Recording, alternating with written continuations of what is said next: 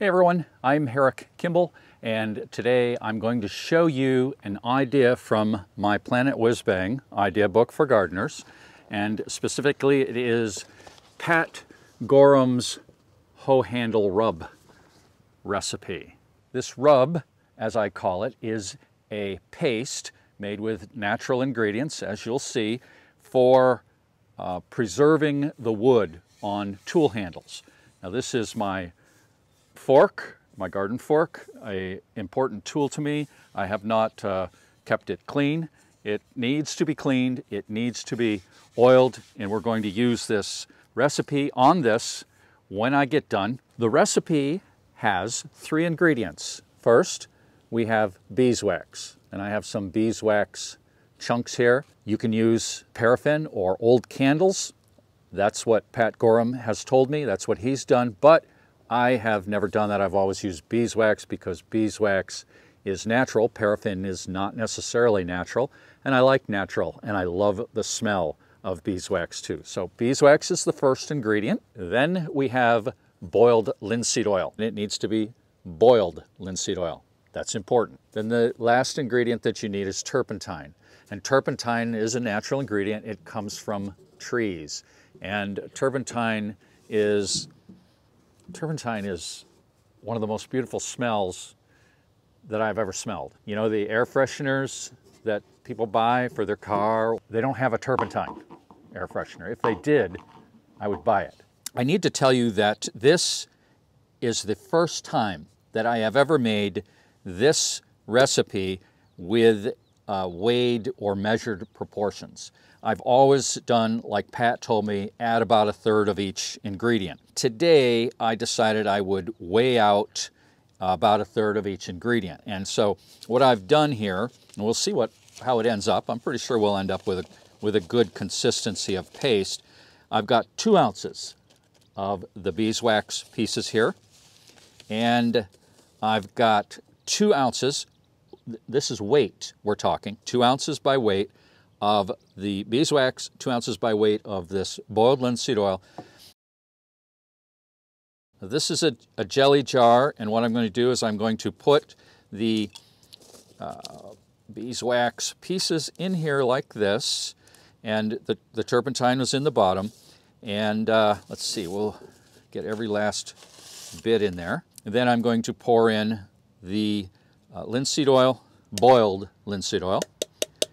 So that's what we have, and now we need to heat it up. We need to melt it all together. To do that, I'm going to use this candle warmer. Now, I have done this by putting these ingredients in like a coffee can and clipping a pair of vice grips on it and taking a torch on the bottom of it and heating the ingredients up, and that certainly works. But here, I'm going to use this candle warmer because it's a more gentle and safer. It's safer. That's what I want to say. It's safer. It takes longer for this to melt these ingredients together, but it's safer, and that's what I'm going to use. This candle warmer I bought for $1 at a yard sale. I'm going to turn this on. I'll time how long it takes. Not that that's really important, but it'll probably take a while. And I'm going to go mow my lawn, and then I'm going to come back here later, and we will see what we've got. Well, let's take a look at this. It has been 2.5 hours. Patience is a virtue. I put this cup over the top so that it might help hold in some heat. And we're getting there. I have come along and mixed this up a few times. It's still a little bit chunky. We want it to be all melted there. Okay, we'll come back in a little bit. Alrighty here, it has been a little bit more than 3 hours. This is still not quite right. I'm getting impatient. I'm gonna show you another option for safely heating this up. Yeah, so there we go. This is plan B. Get a pan of water, put your jelly jar with the ingredients in that, put it on the gas grill on the back patio, and give it a few minutes here. We are, as they say, cooking with gas. All right, everything is melted beautifully. Now I'm going to turn this off, turn the gas off. Yeah, get my glove on. I'm filming with one hand and demonstrating with the other. Now, I'm going to show you this, how nicely melted it all is. See that? Looks like honey. Color of honey. I'm going to pour it in here like so. Isn't that beautiful? Maybe that's enough. Boy, I wish I had another tin. That's enough right there. It's okay, we can use it out of the jar here. Now I'm going to let that cool down so we can see what kind of a paste consistency we have with 1/3 of each ingredient by weight, and then we'll put it to use. Now right there is that fork. And it was dirty, but it's not dirty anymore because I washed it off. I let it dry. The metal is nice and clean. The wood is clean also. And I sanded it. I sanded it with 120 grit sandpaper. It's all ready. Now let's see what we've got here. Here it is. We're going to open this now and find out what we've got for paste. And I've already looked, but right there. Can you see that? Is it in good focus? This is beautiful. Beautiful. We'll see. Got my dirty fingernail in here. Get a little bit of it. I'll tell you, that's a good mix. That's a good mix. It softens. If you work it a little bit of heat, a little bit of friction, comes right up beautifully. Ooh. Ah, that is awesome. Hey, even if you don't have any wooden handles to treat with this handle rub, you should make it just so every so often you can open it up and take a sniff. This is something special. So now I'm going to put the rub on the handle. Okay, this is the fun part. Get yourself a little bit of terry cloth, old towel. Get yourself a little bit of the rub right here and do the rub. Can you see that? Yeah, I think you can. Rub it right in there good.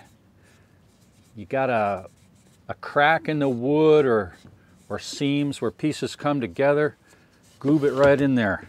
Now I have at times in the past, show that there on camera, used a heat gun once I've applied this to heat it up on the wood, kind of open the pores a little bit and get it to flow into the pores. I think that does a better job, but this, what I'm doing right here, does a fine job also. Actually, the heat gun, you see right here where we've got this narrow part, I could goob some of this stuff up here and use the heat gun and it would flow right down into that.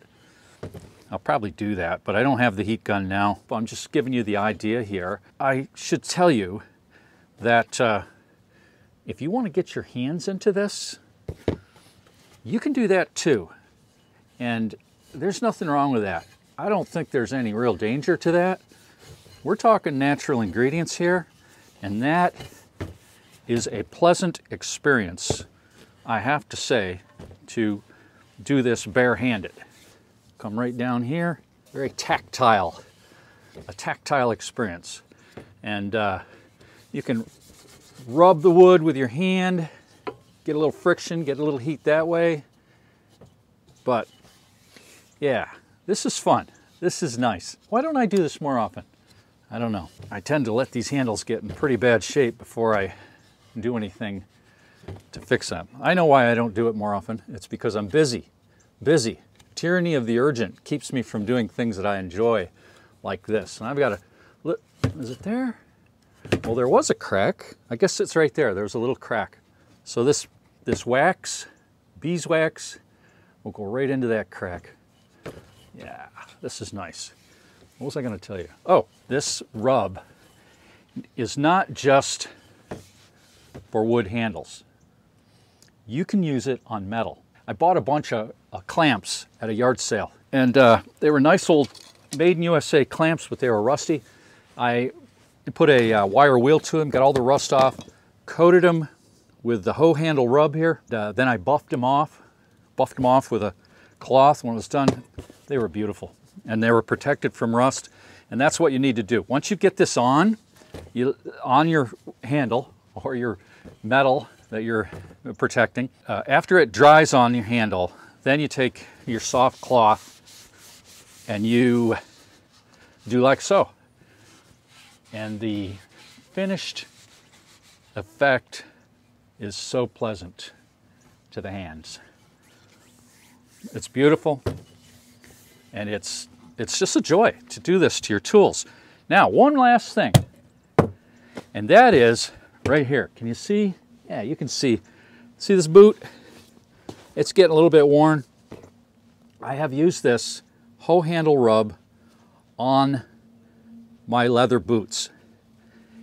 And I'm not saying that you should do this. I'm just saying that I do it. I have done it. I haven't had any problem doing it. It seems to work really fine. It's beeswax with some thinner. And, you know, you get the idea right there. You can make your own leather preservative. Now, somebody may comment and say, you know, you're doing something bad there, but boy, it sure does look good, doesn't it? And like I said, I've done it before. Look at the difference. Look at the difference. Beautiful. It's important to keep your lid on your product here because it will tend to dry out if left open to the air for an extended period. So whatever you got it in, a jelly jar or a tin, put a lid on it when you're done, and it'll last a lot longer. That's it. Hey, put that right in my pocket here. See that? Fits right in your pocket. Thanks for watching, everybody.